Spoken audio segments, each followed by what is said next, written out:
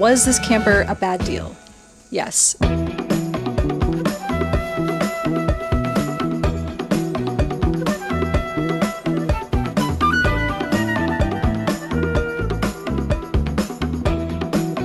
Welcome to my channel. My name is Victoria Rose and I bought this 2002 Sunlight truck camper that needs a lot of work. We're gonna start off slowly here today because it is blazing hot out and I actually don't know what the F I'm doing. I guess the first thing to do is just to take as much stuff out, like the cushions and bed and stuff, and see the nitty gritty details of what all is wrong and what we need to fix. And then take some measurements of things, hope for the best. This thing is broken right here to hold the door open. We have a lot of broken things in here.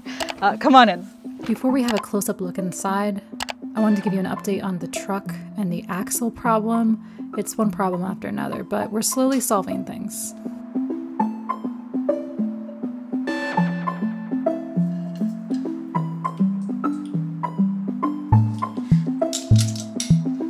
Okay, an update before my camera dies. Finally was able to replace the axle, drain out the old gear oil, replace it with new gear oil, fill up the brake fluid a little bit because we had to detach that and fill up some of the coolant and stuff just here and there. The speedometer works now and yeah, the bearing's okay now. There are still some lights on the dash, but nothing like critically serious. I think I just need to reset everything. So far I can drive it and I'm so happy I have a speedometer now.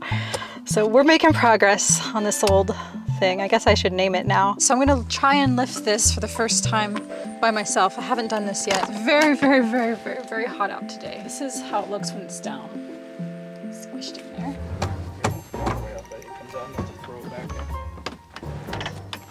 You going the right way? This way? It just doesn't seem like this little bar is strong enough for this. That's what I was doing. I can't. This isn't even possible.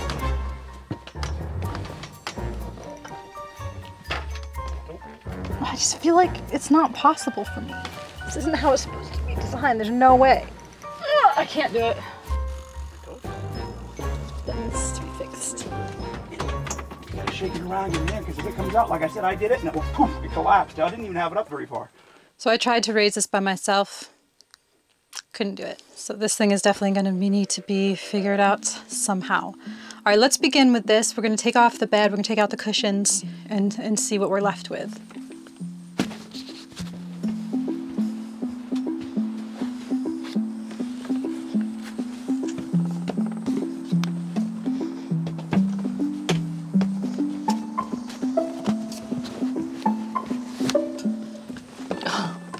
I'm gonna hit my head so much on that, I just know it.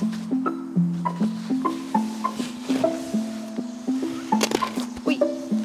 By the way, I got so much beautiful, lovely comments from you guys. It really warmed my heart and encouraged me to pound this out. I need to open up these windows more because it is so hot. I'm like, oh my goodness. I feel like I'm gonna vomit. And another thing is these zippers aren't in the best repair.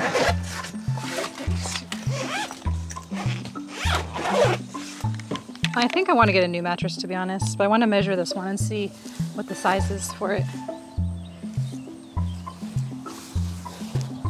I mean, it doesn't actually look terrible. This is what we're probably going to start with because this is definitely probably the worst of everything. And now that the mattress is off, it'll be easier to lift this up. These shocks are definitely shot completely. And by the looks of it, pretty sure these oil stains right here from the broken shocks. We'll have to replace these. I'll put some of those on my wish list. Not that that's a main priority. I need a stall fan. It really concerns me, this right here, how it's sagging. I don't know what to do about that. I'm gonna take this apart. Definitely rotty.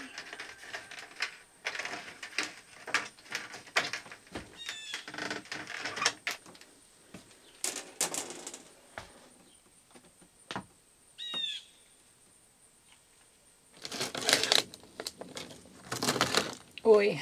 Okay, before we see the real damage here, let's take a moment to check out today's sponsor.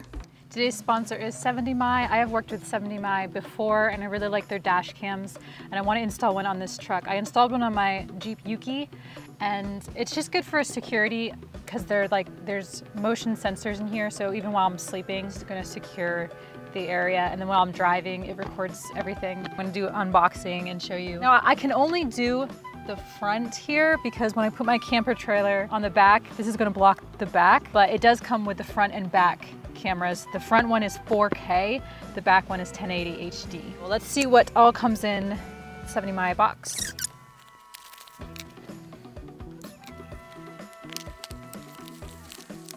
Okay, so this is the 4K camera that I'm gonna put at the front here to monitor my surrounding area. And like I said, works at night.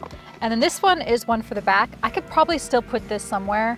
While I install this, I'm going to do a voiceover of all the features of this so you can see me installing it. 70 my dashcam has 4K resolution with optimized image quality powered by Sony's best-in-class image sensor Starvis 2 in MyColor Vivid Plus solution, which further optimizes footage quality. It's the first industrial dashcam supporting 4K front plus HDR rear recording. It comes with this hardware kit, so you can enable parking mode, which I'm gonna do with my dad later. It's a very easy setup, and as you can see, it's recording. It has 70 my night owl vision and smart parking guardian mode with AI motion detection, which can identify suspicious human activities around the parked car. So that is the 70 my dash cam and rear cam.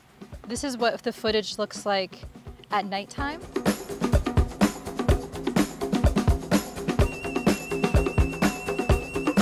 I'm also going to install the extra harness to enable the parking security because I want to be as secure as possible because I'm traveling by myself, so we're going to set that up as well.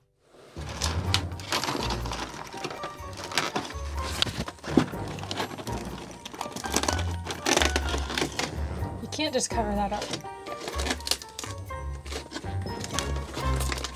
There's literal stink bugs stuck in it. This will not do. See, you can see.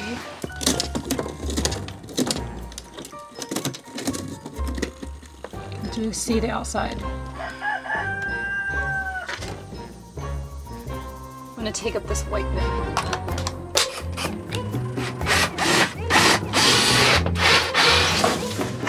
It's so bad. Oh, and I'm just concerned about the mold in the ceiling. Okay, so we took a trip to Walmart and got some things. Unfortunately, I accidentally picked up black silicone caulking instead of white or transparent, so we're gonna be able to see my handiwork, I guess. I'm not going back, it's too hot. And then we got this white lithium grease for the spinning thing, and we're just gonna put that on so it doesn't drip. And then we also got a whole tool because we need something to be able to cut out the bad wood. So we're gonna see if that works. I really hope it works because it's $50. So this is the tool that is good to get nooks and crannies. Also, I could use this for some other uses as well. This will be able to cut the wood with this, but you can also use it for sanding things, for scraping things. It's very unfortunate that we have to color things in with black. It's gonna be very unsightly, but it's kind of good in a way because if this looks really bad on the outside, it's less likely that people will break into it. You know what I mean? Like, they're like, oh, they're poor. Like, what a crappy job. You can see the silicone. So it's very hard to see, but these are the little micro holes that are in it. That one and that one. Let's put our black in here.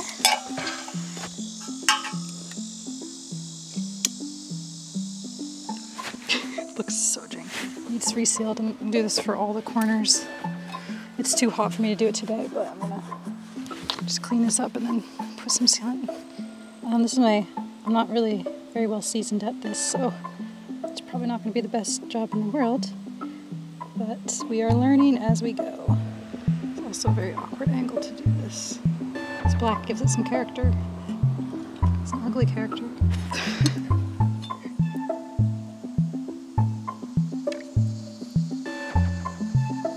Artistic, just get it smoothed out. This is an art form. I am a silicone artist.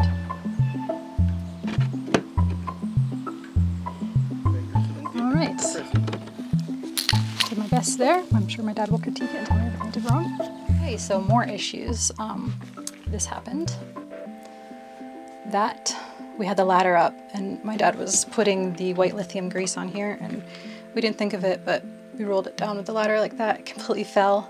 and ripped out. I mean, it's already completely rotted right there, so it was gonna probably happen anyway. So now we have to figure out how to fix the hardest thing to fix that I don't know yet. That's gonna have to be a different day's problem, but it is bad. We're gonna wrap up today. Didn't get much done, just kind of destroyed more things.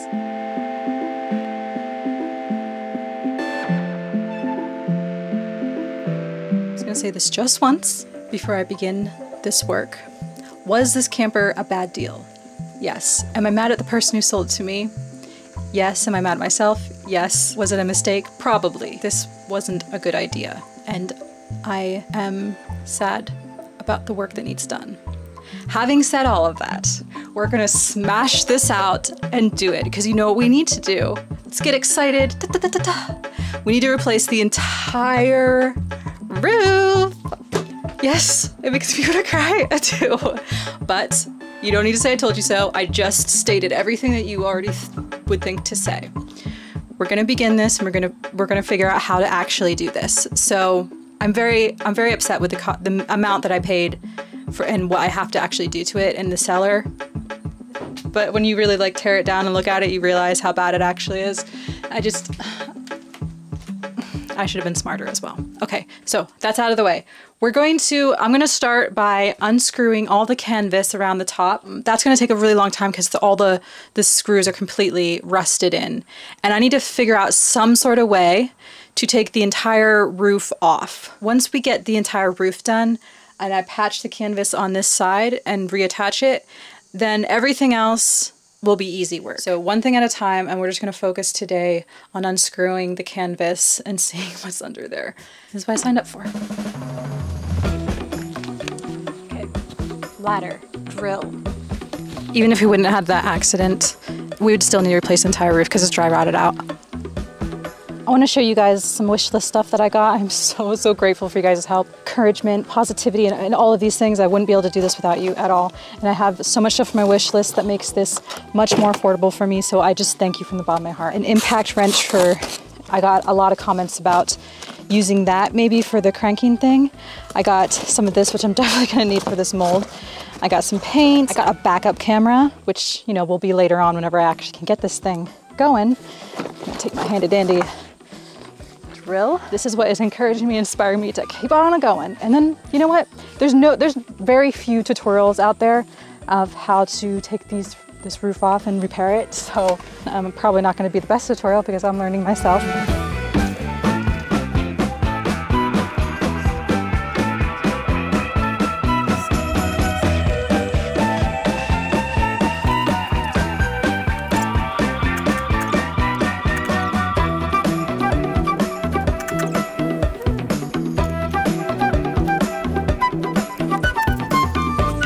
A lot of these screws are so rotted out that I can't even get them off, so I'm just gonna have to get as many off as possible and pull the rest through. But I realize the issues now. The reason that it's so hard to crank up and down, in the corners, it's so rotted out that there's nothing that the metal is twisted. So at least we know that. The whole roof definitely needs replaced. I messaged the seller because whenever I went to go see it, like I said, we drove a really long way to get there, and then we looked at it very quickly. We should have been more thorough with it, of course, that's on us.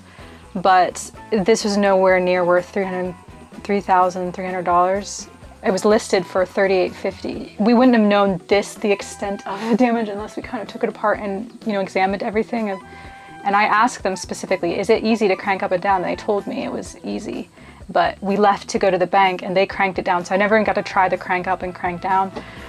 So if I would have known that, I think I would have thought a bit more about it. Like, I'm hoping that he messaged me back and tries to settle it somehow. There's obviously no guarantees of anything. If you buy something off of Facebook Marketplace, like, you basically are screwed. But I figured I would try that and at least give him the opportunity to be like, ew, because I sent him the pictures of all the damage. I wouldn't have driven all that way if he would have told me the amount of water damage that there was. This is my first time doing this, so, you know, I'm new. And this is something, like I said, I'm gonna have to just do it. And I'm taking a break right now because my arms really hurt. I'm making very slow progress. This is what I got done so far. As you can see, there's like some bees nests, but if you look up right here, You can see how this is twisted and this is completely rotted out.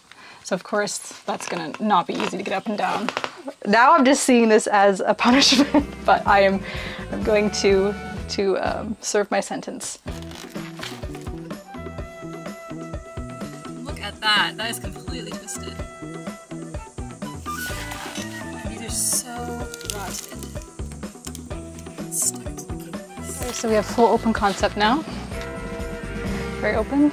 This is exhausting. My arms are just, my dad had to do a lot of the work too because the screws are so rotted that we had to pull down the canvas. And we got pretty much all of it down now. And that is, oh, I have so much gross stuff on me. The seller did get back to me in a long way.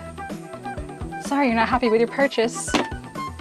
Why would someone reimburse you money when they don't have to? Not today, but the next time we come back to this, we're gonna somehow unscrew this and somehow get the roof off. That's gonna be the more challenging part. Once we get this done, everything else will be like a breeze. We need to crank this down because it's gonna rain the next couple days. We'll continue working on it when it stops raining. This is terrifying.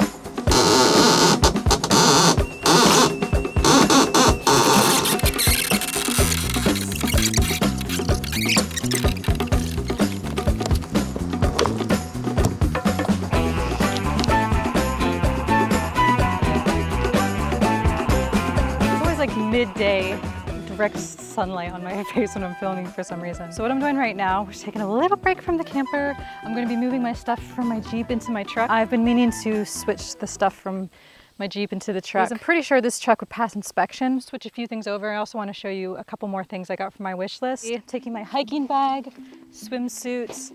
I have my first aid kit and this other first aid kit. In my basement over here, I have a water bag, a battery tester, toolkit. I'm probably gonna leave in the solar power, so just sell her as solar power. This is a tire inflator, which will be useful. Let me show you something I got off my wish list. So in my camper, there is no toilet, obviously. There's not enough room for one, but this is an upgrade from my Yuki setup, because my Yuki didn't have anything in order to go to the bathroom, but this will be handy because I can store this anywhere. It's a toilet. All you have to do is you go, toilet. And it comes with toilet roll, but also this thing came with it. Maybe TMI, but my goodness, this would have been handy whenever I was living out of my Jeep. It's hard being a girl sometimes, I'm just saying. You gotta think about these things, okay? You gotta consider the essentials of life. Another wish list item that I will also be putting in my camper is this. Everything you get needs to be mini, but this is a little vacuum cleaner. I was so ecstatic whenever this came in the mail. I've had this on my wish list for like, I don't know, like a year. And I've always wanted one, but it's always one of those things that are kind of like too expensive for me to get on, you know, but that I really need, especially when I'm going out and hiking and overlanding stuff with no signal. Having a satellite Garmin radio thing. Like this thing is tiny, let me show you, and hardy. And I'm so happy to have this. This could be a lifesaver someday. This gives me so much peace of mind. I needed some traction pad things, so these are very good for overlanding as well. Now, my idea for the camper is obviously to get it structurally sound, and then on the inside I want to redo it in an affordable way to where it feels like a home. I'm probably not going to make it all cyberpunk or sci-fi or anything, just because it is a place where I need to feel like super comfortable. Huh, a little lamp. I want to put on a nice little kitchen backsplash. I want to replace the faucets. I want to either get different cushions. I will put cushions on my wish list, but they're very expensive, so if I don't get those off my wish list, I'll probably just end up having to reupholster it, which will take some time and I have to learn to sew, but we're on a budget here. So I do that, put up some new blinds, just really scrub all the mildew and everything off the canvas. Update the floor, paint the walls, things like that to make it, you know, more up to date. These are traction pads whenever you are off-roading or overlanding and you get stuck. So these give you some traction under your wheels. Having these is just gonna give me a lot of peace of mind. That is such a lovely gift. Once we're able to get to the roof off, which I think is very doable, we're just gonna have to figure a way to get the actual roof off and replace the styrofoam, the plywood and stuff, and then put it back on. I think it's gonna be good because it's kind of like how I replaced the whole axle on my truck. Just knowing that it's all replaced instead of just a patch, it's just gonna make it better. My main priorities right now are fixing it structurally, getting the tie-ins. I put them on my wish list there. I do not expect anybody to get those from me. They're so expensive, but I'm just saving them on there for the ones that I need. It's gonna be over $1,000 for those to actually attach it to my truck. And the reason I want those ones is because since I'm going to be on some tough terrain, I don't want it to be moving around. So I need to get really good tie downs. What do you think? Not so much a baby anymore, are you? Now we didn't get very far today, but hopefully in the next video we'll actually be able to take the whole roof off and see what the situation is. And for now, let's take a little break from all of this and just go out into nature for a little bit. Look how big he's got.